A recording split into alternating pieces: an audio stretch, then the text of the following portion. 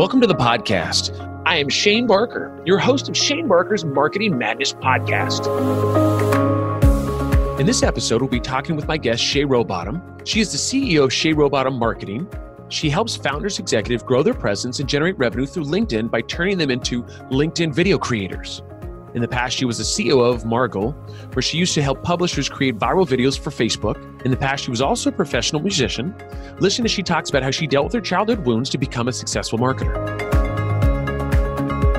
Shay, how are you doing? Good. Thanks for being so patient with me, man. I had like an influx of podcasts over the summer. It totally burnt me out. I was like, I'm fucking over this podcast bullshit. That's what we're talking about. So that's a good way to start the podcast. You're like, I'm so tired of these podcasts. And I really, I try to be pragmatic. And it's like, I really haven't had a lot of success with like getting leads through podcasts. Like I've gotten like new followers and stuff. I really appreciate like the micro content that I sometimes get from podcasts. Some of those have done really well for me. And then I get to promote the podcast a little on my page too, which is like a win-win.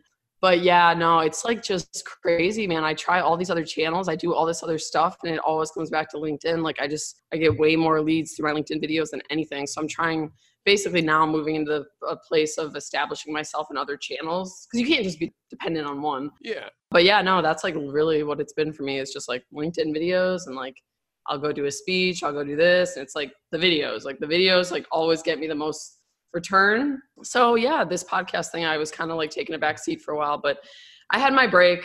I'm good. I'm ready to go. Let's do this. Right. Yeah. Let me know. I love it. It's funny how we talk about podcasts because it is, I've done a lot of podcasts as well. And it's like, I don't know if I can really say that it's brought me tons of business, right? It's like one of the things, it's exposure and for thought leadership and there's some value to it, I guess. But I can't say that, I closed this big client. Actually, there was one podcast that brought me like 2 or 3 great leads. Like, I don't know what it was. It was like a crazy entrepreneur. What they did is they sell businesses. And so the business owners listen to it and they want to sell their business in 10 years and how to do that. It was some influencer marketing thing that I was doing. And once again, and so we got a great amount of leads from that. But for the most part, even though we're going to be doing podcast heavy in 2020 and just doing more of my podcasts because we started this in July and have some good traction with Apple and some whatever newsworthy and some other fun stuff. So it's cool.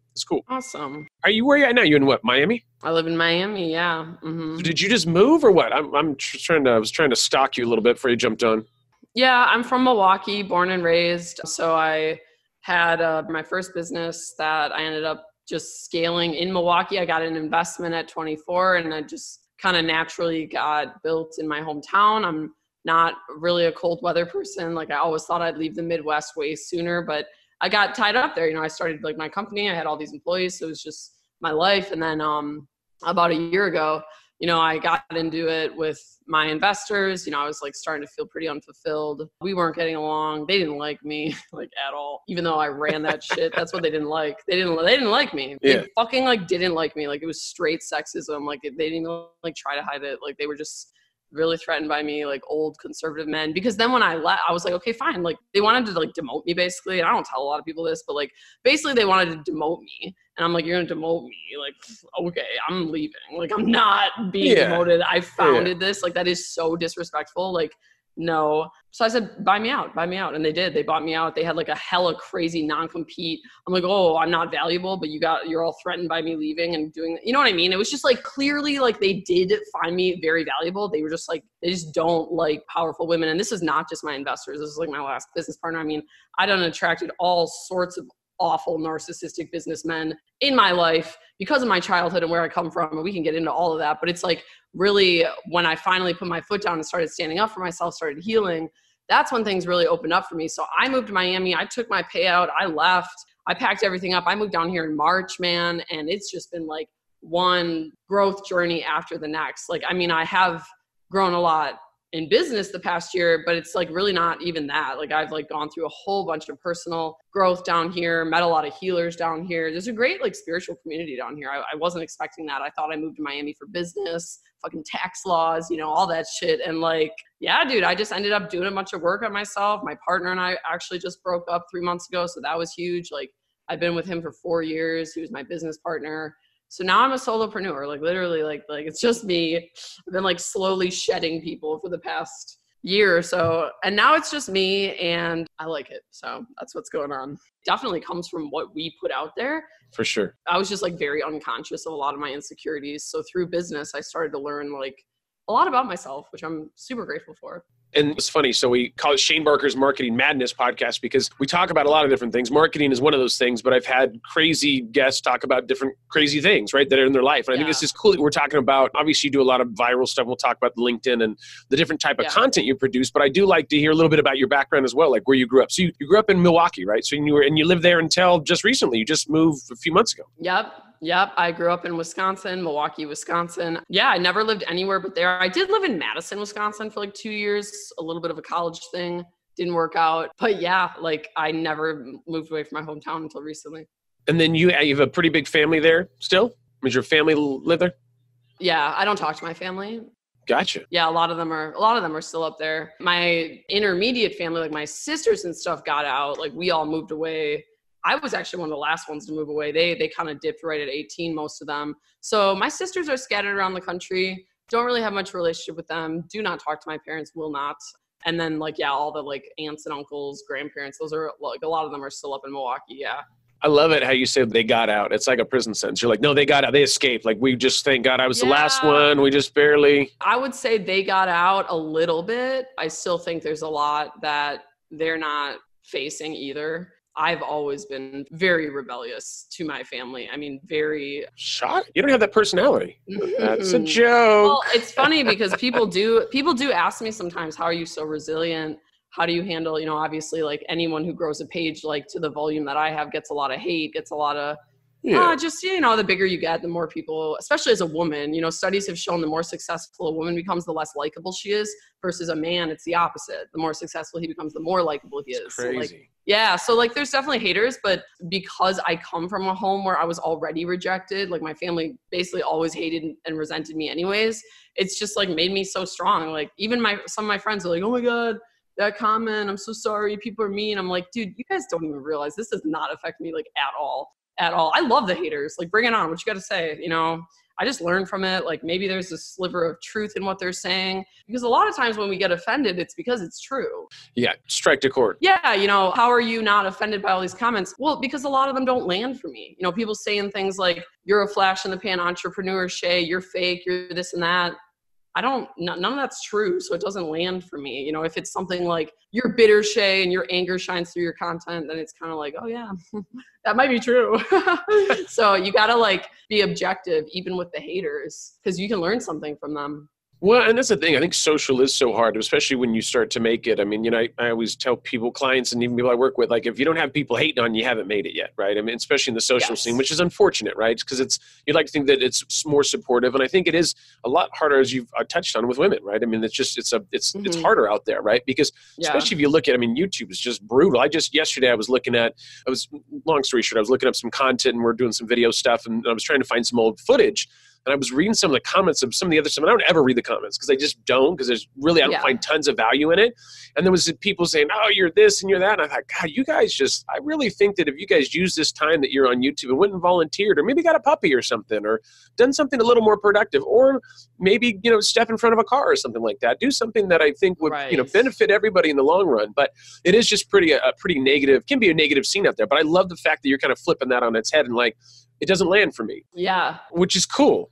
Not only that, but I've turned a lot of haters into fans. I make video content about this. I'm going to actually repost that video soon. It had a headline that got flagged by LinkedIn, so it didn't go anywhere. I got to repost it with a new headline. But anyways, I've many times reached out to haters, even people who were just and I'm not talking about constructive criticism. I'm talking about people who are blatantly rude, clearly trying to hurt you.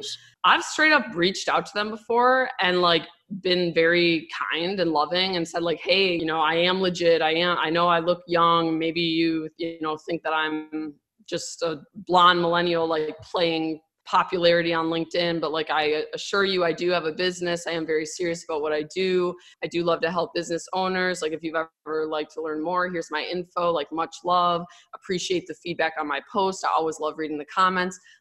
They always turn into fans. Always. Yeah. Maybe a few have been no, fuck you, but honestly, like a lot of haters, people don't realize if you just approach them and you're like nice and you confront them directly, not in the comments, because you don't want to make it like in the message, I'll go direct message them. Yeah, dude, a lot of those people turn into fans and then they comment on like all my stuff and they love me. It's like hilarious. It's funny. You and I have some parallels, and I've never talked about this on my podcast. I'm going to go heavy into this, but there was a back in the day, I was sued. I was sued by one of my companies. I had a big company, 130 employees, sued. Wow. I mean, it was a crazy, crazy story. But what happens, I had a lot of people online saying stuff because they would see me in the media and some other stuff that was going on, and they would write some bad stuff. And they would say all these crazy comments, and I first would really take it to heart, right?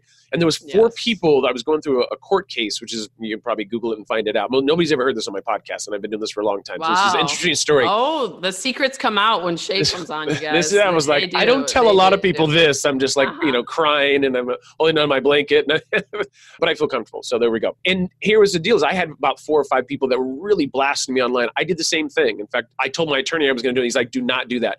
I reached out to him and said, hey, you guys are saying this and saying I'm a fraud. I'm this, all kinds of stuff. Like, let's meet for lunch. And they're like, if I meet you for lunch, I'm going to beat you up. I'm going to do this. Yeah, sounds good. Awesome. Let's meet. Like, I'm Irish. I got a red beard. I'm pretty active. Like, I'm, boxing classes. Like, I'll take the Pepsi challenge. You got a little Conor McGregor up in you there. I didn't want to bring it up, but I'm like, don't. Not today, Satan. Not today. So that was the deal. And so I ended up meeting, the funny part is all 4 of them that I met with, 3 of them offered me a job at the end of the thing. And I said, this is what you guys see and what you think what's going on. Like, let me explain to you how this whole thing, came about and what you think and this. And by the end of it, and it was awesome. Not that I was looking to turn them into like advocates or fans, but it was like, hey, like you guys you're over here mouthing off, but you don't know the whole story. And you're just mouthing off because you feel like it's great to mouth off. And I'm here to tell you, like, that's not the deal. And if I was whatever you think that I am, if I was a con artist or whatever you thought, I wouldn't be here talking to you, right? Like, why would I come and confront you? Like, if I made millions of dollars and ran off to Mexico and grabbed strippers and cocaine and that was my deal, then why would I be here talking? Why would I even care what you had to say? Right, exactly. Right? Other than the fact that you were saying some stuff that I wanted to call you on it. And so, anyways, it's interesting that you do that because I do the same thing. I never really told anybody that, but it was, because for me, it's like, listen, you think you know who I am and you think you know what I've been through, but you have no idea. Yeah. Right. And so I think that's important. And I think that's awesome. And this is why we call it Shane Barker's Marketing Madness podcast. Cause it's like, we're talking about other stuff, but I think that's awesome. Like your journey, like you've been kind of built for this. You've been kind of built for haters to come at you. Like That's exactly what I said. I said I was built for this and I faced so much rejection so early on in life, like tons. I used to be very sensitive about it. I used to run out of auditions crying. I mean, like I look back and I say, thank you to every single person who ever rejected me. Thank you, because you all made me so strong, and success is the best revenge. All those people who rejected me, even, ex-partners, investors, whatever, who didn't want to see my value, that's fine, dude, because I'm going to go on. I'm going to make it anyways. You're going to make me stronger and you're going to see what you missed out on. And that's pretty much where I'm at. I'm going to go get a Shay tattoo today. I've decided. I'm going to go get your name somewhere. I mean, that's it. Today's the day. Getting it done, son. Hype it up. Yes, I love it. No, that's awesome. No, I love your attitude. I think it's very contagious because, obviously you've been through a lot, right? And I think you're ready for this kind of stuff. And obviously I've seen your content and I think it's awesome that I think it's interesting. So I think it's interesting that you're using LinkedIn, and you've kind of touched on that in the beginning, right? It's like you would think that with the content you produce is very much Instagram, very much kind of lifestyle and, well, a little bit lifestyle, but funny. But it's interesting how it has that LinkedIn side of it. Like, kind of, how did that work? Like, when did you realize you're like, LinkedIn's kind of on fire right now? Like, when did you realize that was the place of the platform?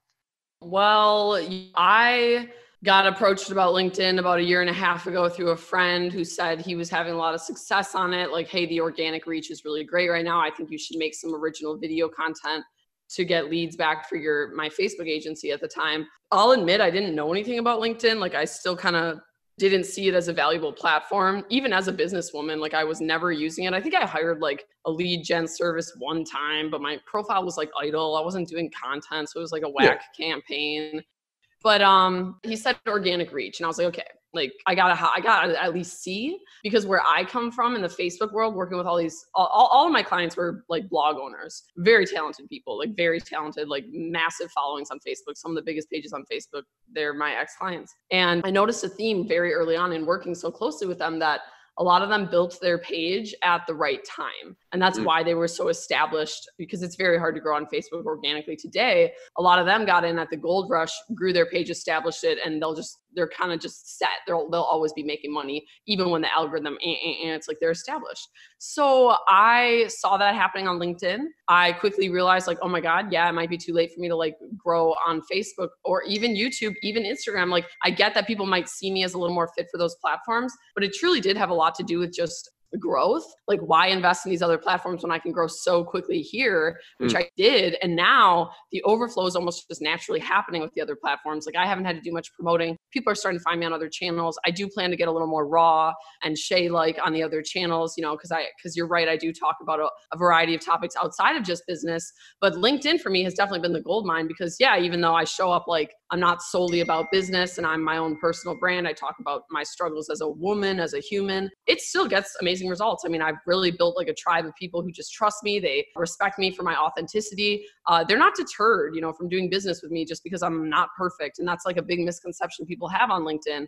Oh, I can't get too personal. I can't get too vulnerable. I'm going to turn off prospects. Yeah, you might. But like for me, it's definitely not anything. They weren't going to be a good fit anyways. Right? I mean, that's the way I look at it. They're going to be a good fit, but I'm also drawing in just so many more people that one person I turned off, there's 20 more people coming in. So people ask why LinkedIn? Well, first of all, I'm doing B2B right now. So that's really anyone's jam right now. I suggest you get on LinkedIn for any sort of B2B marketing, any sort of high ticket offer that you have. Like if you're running ads on Facebook or Instagram for your B2B and you're not doing organic on LinkedIn yet, you're messing up big time because the views here are cheap. Your audience is like literally free and it won't be that way forever. So I naturally got on, started making a lot more money, started being myself. And then I, you know, pivoted from the last agency, left, opened my own agency solely about LinkedIn marketing to teach basically people to do what I did because I had such success early on. And I can't lie, it's been a really great spiritual journey for me. Like I love this platform. It's way more conscious than other social media platforms. Everyone's a little more intelligent, educated. Everyone has money or like access to money. And a lot of my audience is male, which is also really weird. You know, I didn't grow up with a lot of men. I've just come from a very feminine household, lots of girlfriends, lots of, you know, I didn't have brothers. It's like, it's just weird to me that there's all these like men, businessmen, like great people. And they just like highly respect me and follow me. And I'm like, wow, okay. So here I am with this like male following. I'm like, this is so weird, but dudes get paid. So I don't mind. I do not mind accepting their money. Yeah, absolutely. Amen to that. So when you're talking about, and I want to talk a little more about LinkedIn, but what I do want to talk about is you said you're going to get a little more raw on the other social profiles. Like you can't just say that statement and expect for me just to like skip over and be like, oh, that sounds awesome. Like what is raw? Like LinkedIn is, I think, is you, but what do you mean raw? Like what are you going to go after? Yeah. I mean, I know that probably comes as a shock to people. They're like, oh my God, how can you get more raw than like what you're already doing? But you know, I really haven't opened up that much about my own personal story. I really haven't, I really been avoiding like, and I talked about this a lot more recently is like just a lot of my like childhood trauma that I didn't deal with earlier in life, like that I brought into business, I brought into entrepreneurship, I brought into my last agency. I mean, I was accountable too. I was frankly very toxic at times. I mean, I definitely had value and I knew I was a digital marketer ninja, but it was like, you know, just things like struggling to take responsibility for things. Like I kept running up against this victim mentality. At a certain point, like if enough people are telling you like, dude, you got issues taking responsibility for things, you better wake up. You know, like it's not just 1, 2, 3 people saying that, it's a lot of people saying that. So for me, it's like the digital marketing, I am truly very passionate about teaching people that I love, that I have this unique experience with my, you know, last company being in video licensing. I got to learn a lot, but I'm really called to more personal development as of lately and talking more about why people are so insecure, you know, why we have like the root issues that we have in society today. Addiction, obesity, divorce, depression. I mean, like 1 in 4 women is on antidepressants. The suicide rate for men is like ridiculous. You know, it's just like, there's a lot of things that we collectively have just been in denial about. And we keep all playing our small role in upholding this facade. But really, I mean, what it is just like an ocean of like mainly fake people is what it is through no fault of their own. This is how most of us are raised. This is how we're programmed, you know, go to school, go to college, get married, check the boxes, look normal on the outside, and anything like too like vulnerable or just like very, very, very. I mean, that was our parents' generation, their parents' generation. Millennials are kind of blowing the lid off all that. We're like, dude, we're sick, we're depressed, we don't want kids. Why would I want kids? Like, why would I repeat this anymore? And people say millennials don't want kids because it's too expensive. Millennials don't want kids because they don't know how to raise kids, because they're starting to recognize that their parents didn't know shit for how to raise them. And all we're doing is raising generation after generation of people who don't love themselves. And it's like really hard for parents to face. You try calling a parent out on not being a good parent, whoa, the defensiveness is so fierce, because they know deep down that their parents wounded them and they have a really sensitive spot for not doing the same thing. But oftentimes they do. Oftentimes they like have a surfacey different quality than their, like, oh, well, my dad never came to my soccer games and I go to all my son's soccer games. So like, I'm a way better dad, but they're still doing the same underlying like conditional love at the end of the day. So parents confuse qualities and like personality traits with being a better parent, but they're still deep down operating from the same conditional love, wanting their kid to get into college so that they look good, wanting their kid to get straight A's so that they look good, not for the kid, it's for them, you know, and it's just normal. So I'm about to blow the lid off that. I mean, I don't have kids, but I've studied a lot about childhood development, and this comes from my own experience growing up with narcissistic parents who were also deeply wounded from their own childhoods and never addressed it before reproducing and having 5 of their own kids. So it's an epidemic. It's something that I feel is kind of invisible.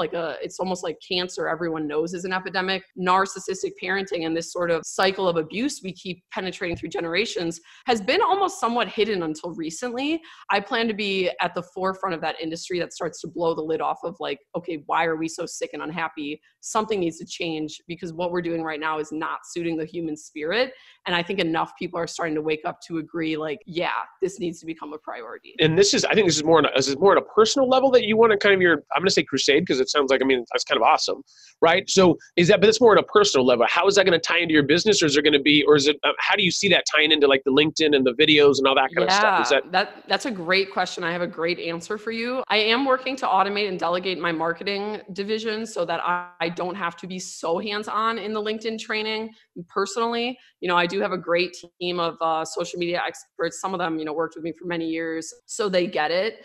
But the reality is this marketing expertise is something I can take anywhere. And especially during my time in South Florida, you know, doing all this personal work, meeting more and more healers down here, you know, naturopaths, breathwork practitioners, shamans, all these different people that I've met that have really, just impacted me so much for the better. I mean, I've had like new life coaches that I've hired, and just so many of these people are part of I like to call it, like, there's a huge disproportion right now in society of broken, wounded, like unconscious people out in the world wreaking havoc who need healing versus the amount of people who actually understand and can help you heal. It's like there's way too many broken people and not enough healers. And I'm not talking about Western doctors. I'm not even talking about clinical therapists. Fuck that shit. You know, I did talk therapy for 7 years. Let me tell you, I went and did ayahuasca for 1 weekend. I called my therapist. It was like, yo, I wasted, like, straight up, like, I wasted 7 years of money on you going to talk therapy. I just worked with a shaman for 1 weekend. I was very open to it. You know, you have to go in your own time. It's on you, of course. But like that experience just absolutely blew the lid off of everything I had thought in traditional therapy. So I started investing more and more in these alternative medicines. Come to find, there's all these amazing people that have these great healing modalities. However, in this community, a lot of these conscious people, they're amazing. They're like totally woke and healing and just like amazing energy to be around, but they don't know business. A lot of them don't know how to market themselves. A lot of them are just like, they have shit for presence on social media. So I'm really being called to, you know, once I'm able to really automate the LinkedIn side of things, move my marketing to actually be a little more niche in helping healers and helping people in the conscious community, people in the personal development space, you know, like think like Tony Robbins, Brene Brown type, like those are the sort of healers and thought leaders that I want to market, in addition to what I'm building with LinkedIn and all the business owners there too. Awesome. So, I mean, you're really going to take the equation that you've learned, well, through being a digital marketer and through on LinkedIn, and you're going to take that to people that don't know how to market. I mean, which makes sense, right? I mean, it makes total sense when you're talking about healers and stuff like that, because I think that is the hard part. Like, I mean, what do you look up? Like shaman healers in Sacramento, right? Or it's like, yeah. I mean, think think about like effectiveness of digital marketing in the modern age and the darkness that kind of comes with the internet. A lot of these healers, they don't even like social media, because there is a darkness here that they are protecting their energy from, that they're very reluctant to like. I mean, it would be very rare to find someone who's like a shaman or like a breathwork practitioner, a very spiritual healer that also is like, oh yeah, I'm totally social media savvy, I'm on it, like logic. It's just not. So bridging that gap and really helping to get these messages out there. I mean, these are the products I believe in the most. And while I love helping business owners in any B2B space, this is what the world needs. This is what the world needs, is healing. This is what I needed. I realized I would have made way more money. I would have been a way better boss. I would have been way better for my clients. I would have shown up so much better, provided more value for them had I done this healing work much, much earlier, which our society doesn't really promote or make it easy to find access to. You kind of got to go hunt it down on your own. So if anyone out there is like listening and you're like lost in your personal journey, trying to do work on yourself, and you feel like you don't have a lot of support, your family's looking at you like a weirdo for trying to go within, like, dude, you're not alone. Just keep going. I know it feels lonely. Reach out to me if you'd like. I'll try to get back to you. Like, it is worth it. Absolutely. It is worth it. I have had to go through some dark times, but absolutely came out the other side with the intention I originally sought out, which is like growth, healing, and peace, inner peace that I previously just could not access. So that's awesome. So, I mean, this is why I love talking to people, because you just never, I look at the questions that I send over and I'm like, we're not even going to get into probably any of these questions. Oh my gosh, I know. I'm sorry. I'm like veering. We can totally get No, we don't. No, we don't, sister. You can't make a right-hand turn and then do a U-turn and go try to make a left turn. Like, this is the path we're going down. We're not looking to things. I think it's really interesting just because what you're doing is you're going to develop a business around something that's helped you personally, right? Which I think is valuable, because you're saying, hey, listen, there's a bigger problem here, right? I do agree with you. I think there's a huge problem, right? With just everything we talked about, depression, obesity, alcoholism, drug use, I mean, all that, right? But I mean, how do you, I think the hardest part is because we usually go with, let's say, Western medicine of like, here, medicate, do this, do that. Hey, you just came back from the war, take this, do this, and it's not really taking care of the problem, right? We don't take care of the main problem, which is there's a lot more going on, right? I mean, we have our things that have happened in our past that have made it to where we're at today, whether that's good or bad or whatever. Some people break because of that. Some people don't. I mean, there's just a lot of things that tie into that. And you're going to take what you've done video-wise and doing viral videos and creating that type of content, and you're going to use some of those same tactics and put it in to be able to get the word out about people that need help.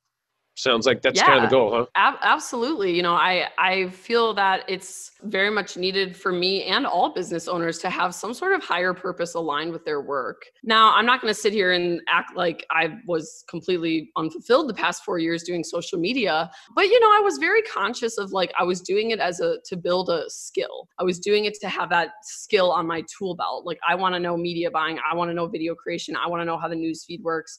I did that as an investment, knowing that I could take that knowledge with me anywhere. But you're right in that, like, it's not the driving factor behind like, making Facebook videos, making pet videos, all the stuff I did. It was fun. It humbled me. I learned a ton. I would not be the Shay Rowbottom you see today on LinkedIn without all that experience.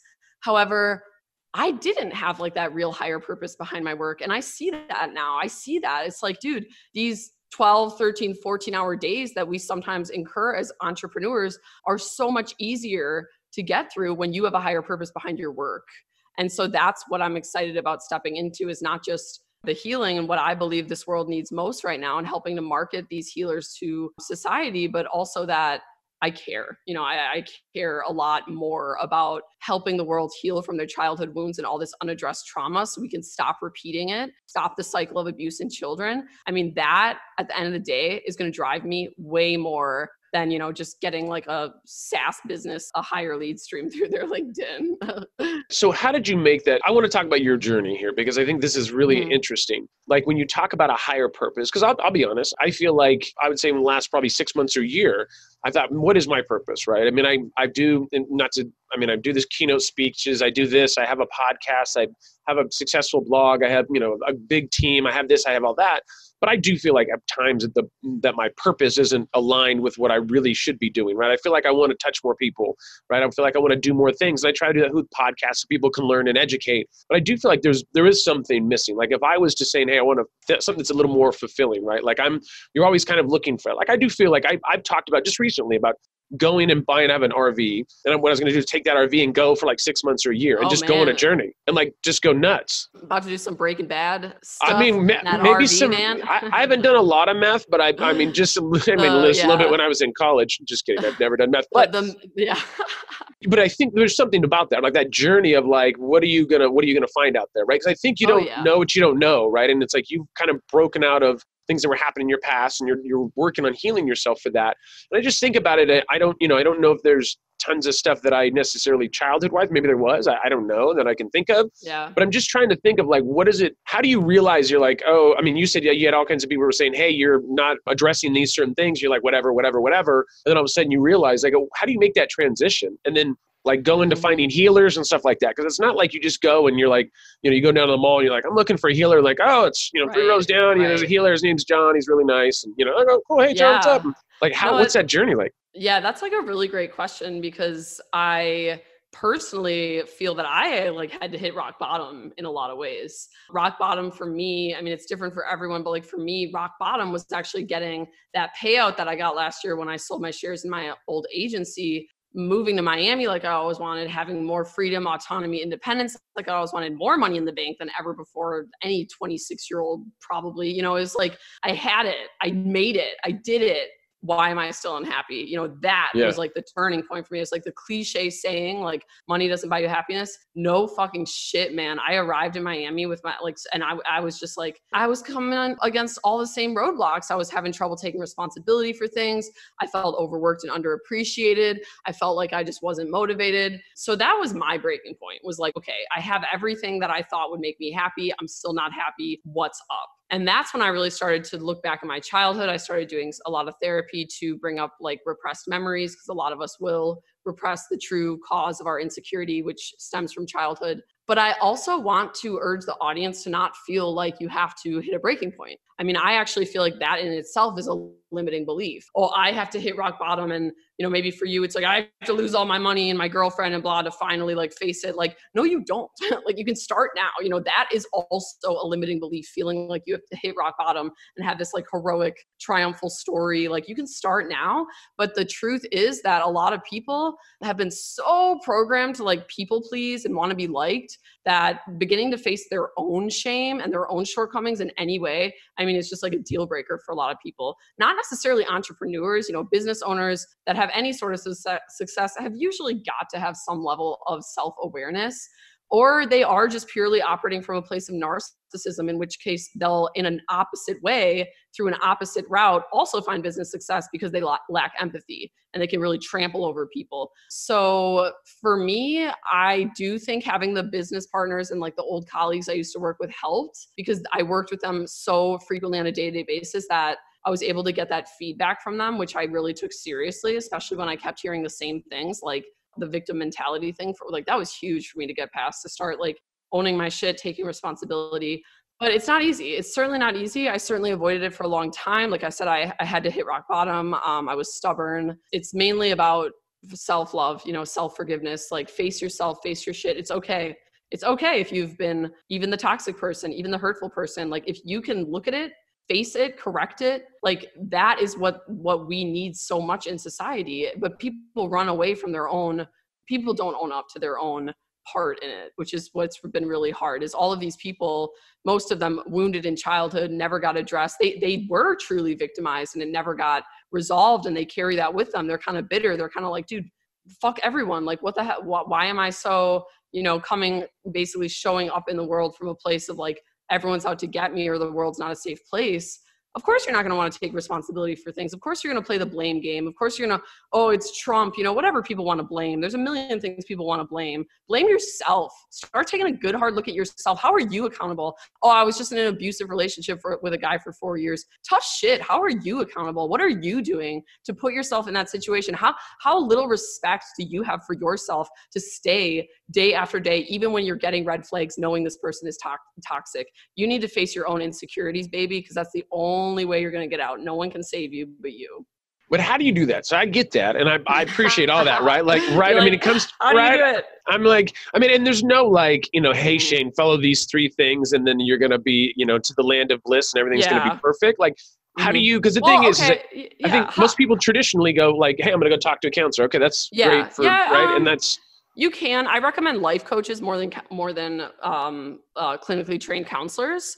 Life coaches usually do it because of their own passion and their own experience. They're usually self-taught. I find that self-taught people are way more effective than traditionally trained in the therapy space. That's my experience. So a life coach, that's great. But really, I would go to your friends. You know, if you think about like the relationships in your life right now, think about the ones that are actually maybe, I don't want to say the hardest, but the most triggering for you. You know, I have girlfriends that I love to death, but I'll even avoid hanging out with them sometimes for how blunt and direct they are with their feedback for me. These are the friends you want. The people who are going to call you out on your bullshit, who are going to be the most direct. That's what love is. You know, love is not never telling your friend that you believe they have a real problem that needs addressing because, oh, I don't want to hurt their feelings. They're my friend. That is not love. You know, love for your friends and for the relationships in your life is telling them raw and honest feedback, even if it's going to hurt them initially. So I would say a more tangible tip for starting to break down your own programming, your own limiting beliefs that's been holding you back, like a lot of us have,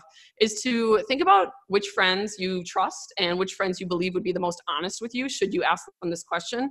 And simply go to them and say, like, look, I know that we're friends. We like to be nice to each other, lift each other up a lot, but like, I'm really looking to improve my shortcomings. I'm really looking to address my flaws. And I'm aware that I might have a blind spot for my own flaws, my own shortcomings, my own toxicity, frankly. What do you think, honestly, I could work on? Can you give me some feedback? Do you feel that I'm defensive when people disagree with me? Do you feel like I'm conceited and cold and I don't let other people in? You know, whatever the case may be, find a friend that you trust who you really believe is willing to be raw and honest with you and start to cultivate that relationship where you actually give each other feedback. Because I know for me, when I started having friends that didn't just people please me and actually called me out on my bullshit, that's when things started to change a lot. I don't have any friends. So what happens if you don't have any friends? I mean, now, so do I just talk to myself? Or, I mean, is it like, hey, Shane, I think you should do this differently because sometimes you do this. And I'm like, no, you don't, Shane. I don't do that. You don't have leave any me friends. alone. Well, I would start with making some friends, buddy. Come on. Okay. Come on. All right. That's going to be my goal. That's going to be my goal. Do you know Mark Gaisford on LinkedIn? He's a recruiter. He's a creator. He's a friend of mine. He just did a video on LinkedIn. It went viral. It was about how many men don't have friends. It's like a real epidemic. Like a lot of men, especially in the business sector, because they'll pour themselves into their work instead.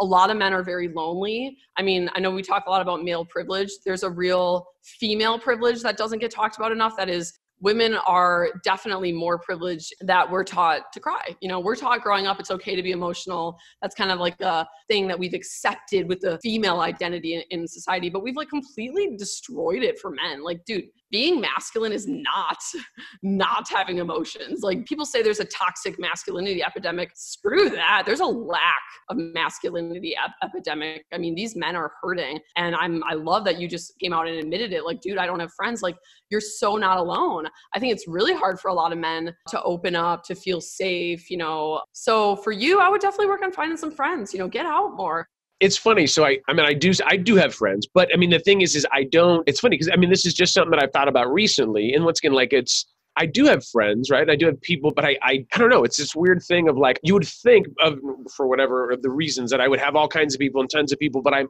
to hang out with, but I just don't. It's kind of like one of those things where like, you know, a ton of people, but you personally don't have like a tight, I can relate to that. Yeah. Yeah. I mean, it's like I do a lot of, I don't know. It's like, I'll give you an example. Like people say, what is your hobby? And I'm like, I don't have an answer for that. Like, I mean, I work out, I used to do boxing and I do all, you know, all this fun stuff, but I don't really have anything that I'm like, oh, this is my hobby. Like we went to a shooting range just recently because I told us, I got my little list of things that I want to do, but it's interesting. I don't really have anything that I'm like, I mean, other than working, I used to be a terrible workaholic. I used to work 18 hours a day, 20 hours a day. I don't do that anymore. Okay. Yeah, sickness. But, you know, now I've got a full team and all this kind of stuff. So I'm able to delegate and stuff, but I don't know. It's just an interesting thing of like, you would think, you know, or I don't know, not that you would think, but I hate to say, but it's just this weird deal. Yeah, I would imagine it's coming from some core belief, you know, like maybe, I mean, I don't know exactly what it could be, but like an underlying belief that like you're not worthy of friends. Maybe you had like a friend really hurt you in the past that you don't realize you're operating now from like scarcity, feeling like I don't want to open up to friends. It's just not worth it for me. And that could be, I feel like I am open with, I don't know, who knows? And once again, I'm not turning this into Shane's counseling session. No, you should be charging per hour for this. Yeah. I mean, I want to make sure you're making, I'm like, let me tell you about my mom. Started when I was 7. But we're going to be talking about your mom offline, Shane. We should. Breaking down what the heck went on, like. She's the only listener, so that'll be good. Because then I feel like it's going to be really core. Then she'll be like, so what'd you guys talk about? Don't worry. I mean, like, it really is our parents. That's the blind spot. Like, people don't realize that they even had abusive or neglectful parents, because as a child, you would much rather take on the belief that you're just innately flawed and unlovable than you would ever admit that your parents don't love you and you're unsafe. I mean, children can't simultaneously believe that their parents don't love them and that they're unsafe and feel safe and, supported by their parents. So that's why we idealize our parents a lot of times. We diminish the very clear negative toxic qualities. I mean, how many people do you know that are still doing things for their mom, their dad, and all they do is bitch. All they do is bitch about them. Like, I gotta go pick up my mom. It's like, stop doing things for them. You're idealizing, like, you're still like, as a little child being like, but my mom loves me, but this and that. Like, no, she doesn't. Like, you're an adult now. Like, get out of her. It's true though. It's true. I know that it's a controversial statement. I know that it doesn't apply to anyone. So I want everyone listening to know I am speaking in generalities here, but straight up, 90% of the people I talk to, when I really break it down, there is so much of their issues would be resolved if they just cut out their family. I mean, it is insane the blind spot people have for their family. And I'm not talking about your wife and your kids. I'm talking about your own parents, your siblings, where do you come from? Because a lot of people just carry that toxicity with them, thinking they have some obligation to family stuff, none of that. Yeah. Let me tell you, when I cut out my family for the first time a few years ago, when I really started setting boundaries and distancing, man, that is when I took off. That's when I took off on LinkedIn. That's when I started making way more money. That's when I started facing my true authentic self. It would not have happened if I kept trying to gain the approval of my family. No way. So how does this, I'm going to try to tie this into the viral stuff, the marketing and the videos and stuff. Do you feel like the Shay that was doing those videos was Shay 1.0 and this is Shay 2.0? I mean, do you feel like there's a transition? Do you feel like there's going to be different content that's going to be coming out now that you've kind of broken out of that shell? Yes. Yeah. Thank you for asking me that. Well, I will always do the marketing content. Like I said, I am still very passionate about my digital marketing background and how I can bring this knowledge to business owners, specifically the older generation. A lot of times the older generation is big on LinkedIn. A lot of them feel overwhelmed with social media. I feel very fortunate and privileged to be, it's an honor. Like, I love teaching the older generation about social, and I'll always do that. Or at least my company will do that in some facet or another when I move away and take more of a backseat role. But, I am starting a podcast, and that's going to be very much focused around mental health and the epidemic of narcissism. I have really big plans for that. It's going to be a lot more raw and unfiltered. So, like, if you follow me on LinkedIn, you like my mental health stuff, my vulnerability, you'll definitely want to subscribe to my podcast, because it is going even deeper and starting to really teach people. It's going to be a lot about business too, like how narcissism thrives in the business world. That's a topic I'm very passionate about. So ultimately going to be like interviewing different people in the mental health space who are part of this movement of dismantling this mental disorder that we've had in society for so long, but also interviewing business owners and breaking down how they see narcissism, either their own narcissism playing a role in their success, or how they see it unfold in the business world as to why we have so much, so much conflict. There's definitely a huge lack of empathy happening at the corporate level, at the government level. It's narcissism. That's what it is.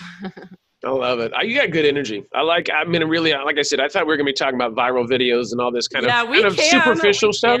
I know. It's like, I've talked about it so much. Like I was telling Shane earlier, I've done so many podcasts this year. A lot of people want to ask me about marketing, my background, going viral, all that. It's fine. I like talking about it. I've just talked about it. It's just been talking about too much. I mean, this is once again, this is why we call it Shane Barker's Marketing Madness Podcast, because sometimes we'll talk about marketing 99% of the time. Sometimes it's 1%.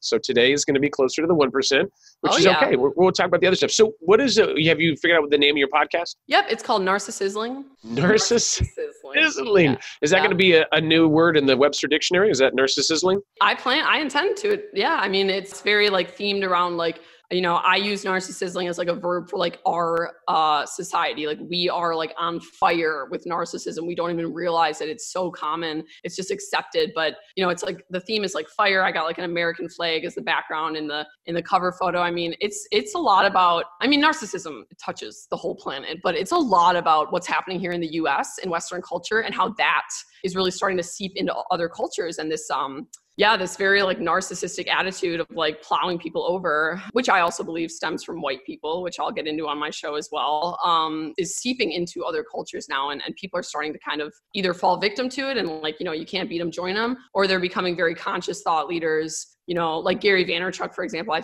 find is a great example. Some might actually consider him narcissistic, but truly he has a lot of empathy for such a digital mogul. He's like constantly calling out the toxic hierarchy in a lot of corporations, in a lot of agencies. I can tell that he really genuinely cares about his employees, giving them a comfortable life, giving them what they need, and just having empathy. That's the modern age entrepreneur I want to support, are the business owners who have an emotional intelligence. Yeah. So there we go, man. I'll tell you. Like I said, you never know. And Shay, you just came in full force today. We got Shay 2.0 because Shay 1.0 was the old podcast. This is the new podcast, right? We're gonna make healing viral, you guys. We're gonna make healing viral.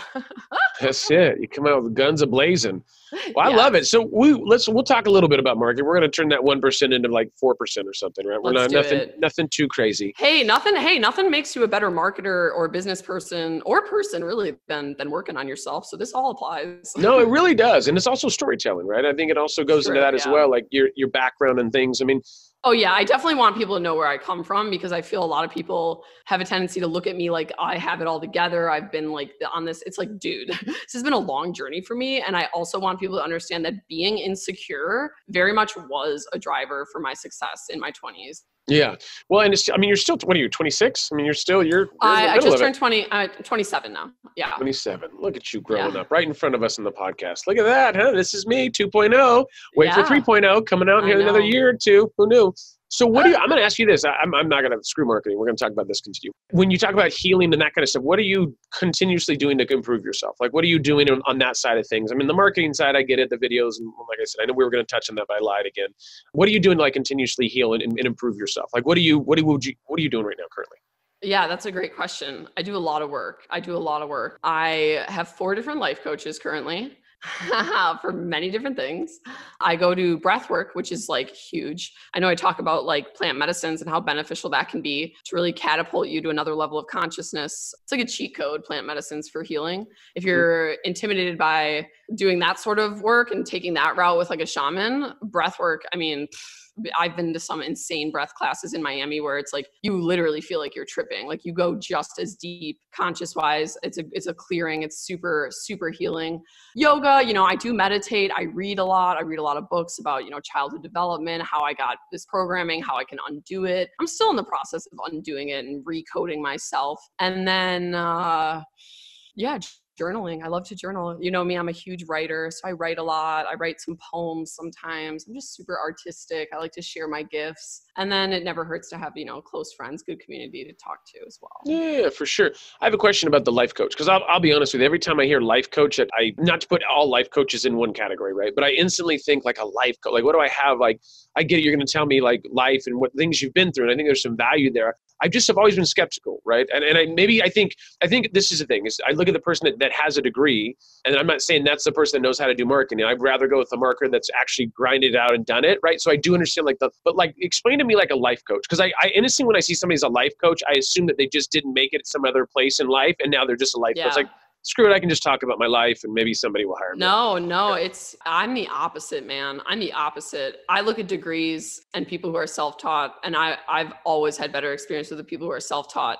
This goes This goes for my own staff. When I hired video editors, if they were a film grad or they were self-taught person crushed it. Media buying, the self-taught person crushed it. Therapy, the self-taught person crushed it. If I'm going into surgery or I need a lawyer, you better have a degree, baby. Like I'm not messing around. But people don't realize that there's so many degrees that are actually counterproductive for finding a successful and effective, whatever you're looking for. Like I said, for me, it's therapists. Like I really don't mess with psychologists. A lot of them just get paid to write scripts anyways. Like it's not true healing. A lot of them don't deep down have their own story of healing. They're just kind of part of the system. Life coaches are usually like ex-therapists. I saw a naturopath once who was an MD. She left the practice because she refused to prescribe such a high amount of opiates. And this was 10 years ago when we were still in the opiate boom. She refused to prescribe so much opiates, she got fired. And now look what's happening. They're telling them to stop prescribing opiates. Like these are the people I want to work with. People who've been in the system, seen this shit and been like, dude, this is not right. Like I am not actually healing people. And a lot of doctors get offended when when you want to say it. Like I get that people go to med school wanting like their intentions are probably great, but a lot of people like have trouble facing if like being objective and asking like, is this really helping people anymore? Or is this a very outdated practice that's really just intended to make money? It's not intended to heal people at all. Because it's a business. So for me, the life coaches have actually been way better because I find that they're always someone who has actually done the work, like actually faced their own traumas. And the other thing about therapists is they can't talk about themselves. Not only do I feel a lot of clinically trained therapists don't have their own like experience, they didn't actually heal their own childhood wounds. They're just more in like a robotic state of like, oh, and how do you feel about that? And, here's some antidepressants. Life coaches can talk. Life coaches can share their own experience with you, which I personally find way more valuable because I'm a talker. So if I have a life coach and I share, So if I have a life coach and I share my stuff and they're able to say, the same thing happened to me in my 20s, or even like I was also abused, those things are very important to me. And I wasn't realizing before, oh my gosh, what a huge benefit that life coaches you can get more personal with and a therapist will never talk about themselves. Yeah. No, that makes total sense. Once again, I've always just thought life coaches, and that's just me really being judgmental because I haven't had any life coaches, but I just always thought it's because it's just anybody, I can call myself a life coach and, say, oh, hey. And you're right. And there's definitely bogus life coaches out there. Like don't take everything at like face value, but I do want people to really start to face the reality because it is like a reality. I mean, data is proving it. It's just like the human consciousness, our denial has not caught up because a lot of us are in debt and we don't want to admit that we went into debt for no reason.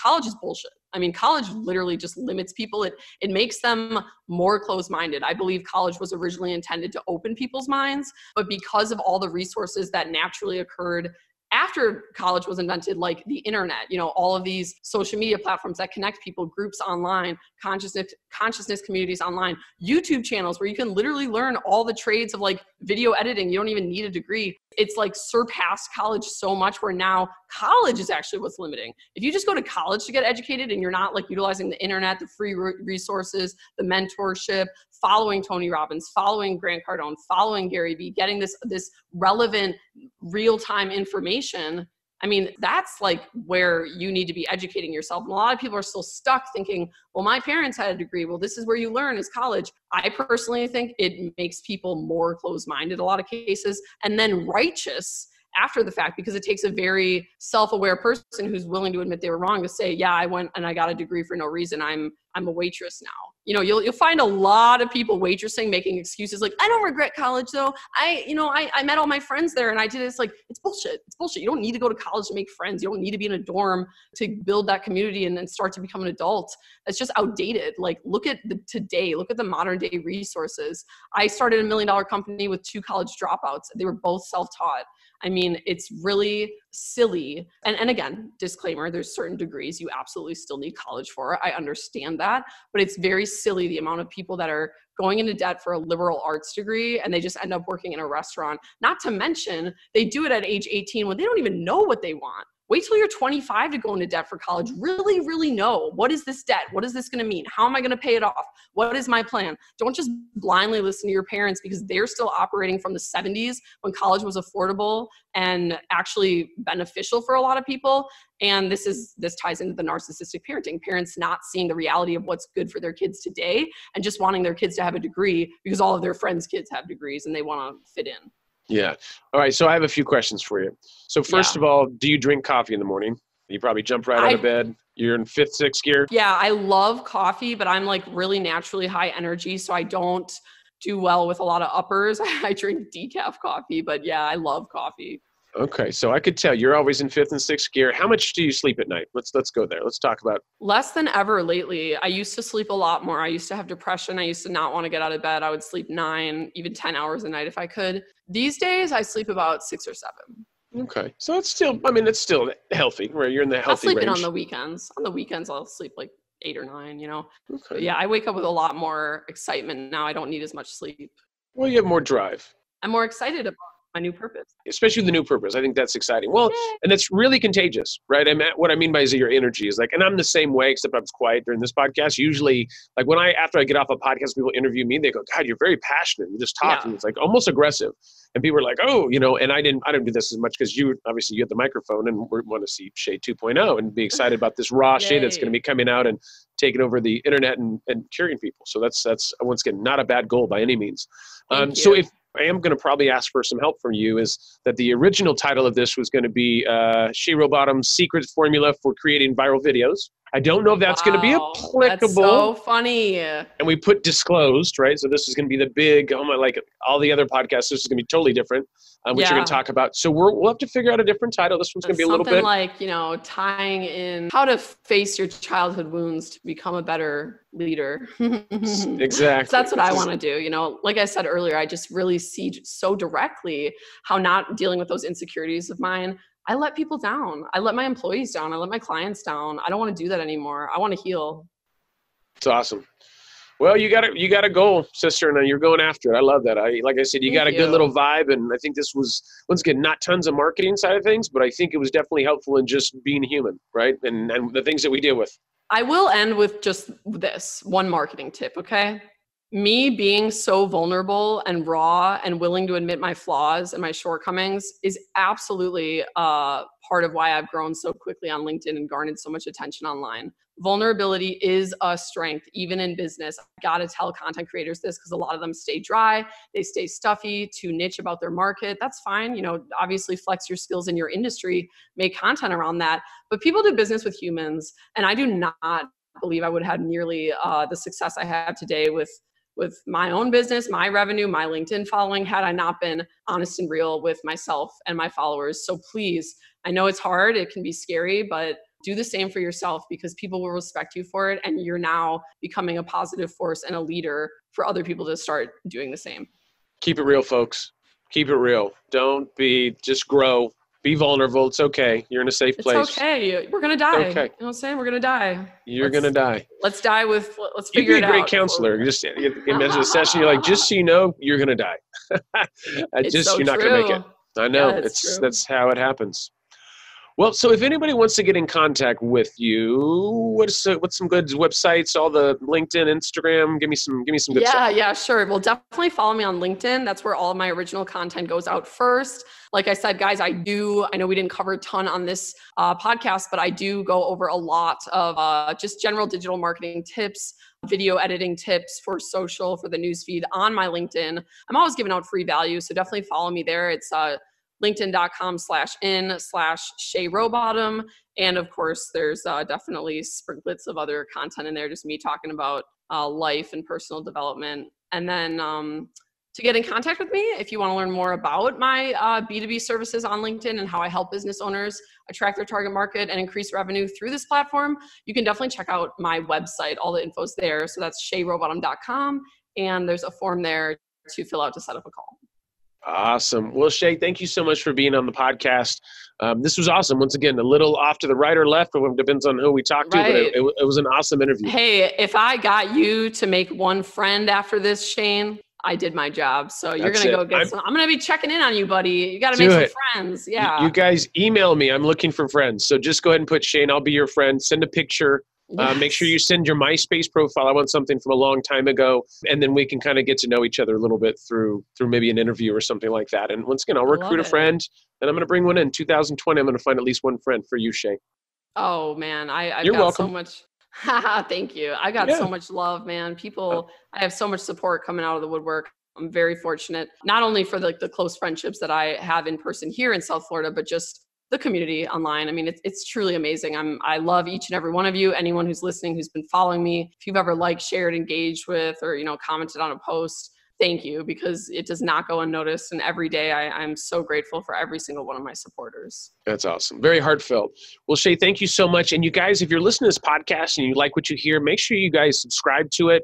And please leave some comments, nothing but good comments. If you want to leave bad comments, then you can go to YouTube or something like that. But all good comments are welcome on my podcast and any other place that can be publicly seen that I care about. Awesome, Shay. Have a great weekend, honey. And thank you so much for being on the podcast. I'm sure we'll keep in touch. Thank you, Shane. It was an honor, and you take care too, my friend.